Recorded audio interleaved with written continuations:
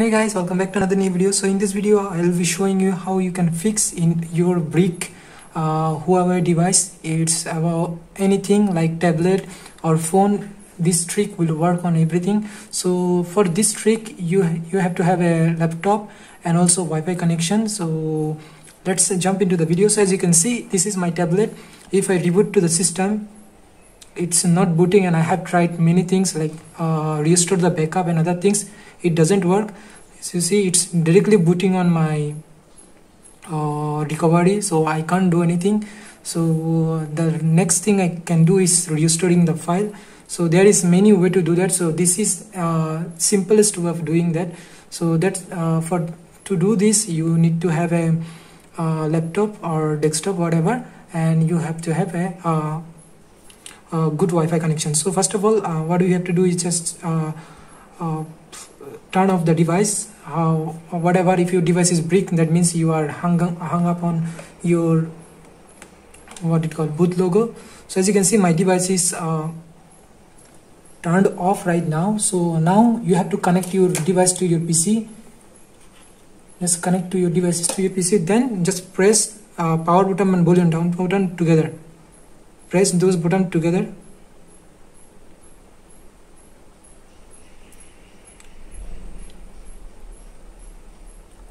You have to press and hold those, and it will reboot,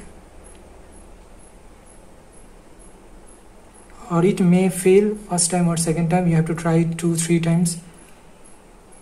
So as you can see, it's booted on my TWRP. I think it's gone right now. So let's try with the power. As you can see, it's booted on TWRP. We will try with power button and volume up button. So let's try. Keep holding the volume up button and power button together. For it will reboot the phone. When it boots, just press the volume up button. As you can see, this type of screen will appear, or it will directly boot into your recovery mode. So let's see, it will detect the recovery mode or not. There is a recovery mode which is to recover the phone if your phone break or something else happen. So if it's detect the mode, and it will go boot into the mode. So there you can do the restore process of your phone. So it will restore your phone to the stock ROM actually. As you can see, there is a EMUI logo, and that's saying that you can do download the latest version of recovery version and recovery. So what you will go to do, download the restore version and recovery, download recovery, and you have to connect with your Wi-Fi. It must be a strong Wi-Fi to finish it early. So we will be using our own Wi-Fi.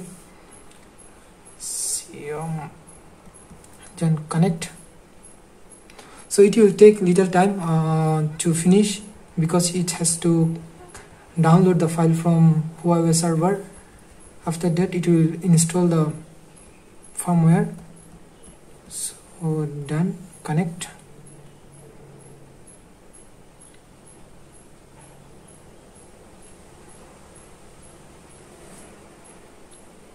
Now it's connected, and as you can see, it said getting profile, and it's got the version for my tablet. So it's got Android 8.0, and the version is 360, and this is the latest version of this ROM.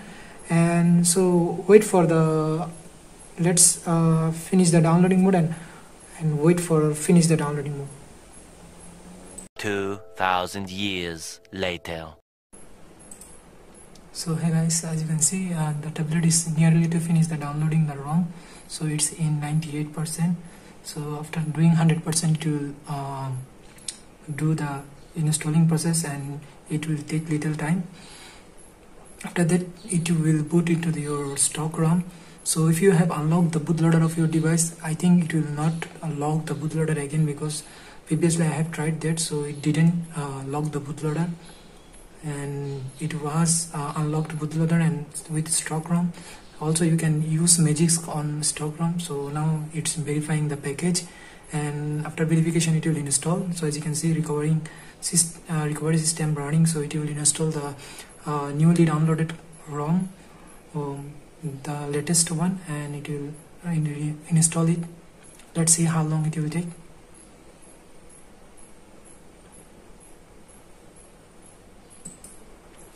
%50 of installation is completed within a minute, so I don't think it will take much time right now. I think it will take 1 or 2 minutes too, and it will finish the installation process. Let's see how long it takes. So the tablet is nearly to finish the installation process. It take around 3 minutes to finish the installation process, and it will vary on the device. If you have high-end device, it will take a long time, and if you have the tablet is now running on Android 8, so the ROM is not that big like other Android 10 or 11, so it will vary on your device. So let's reboot the device.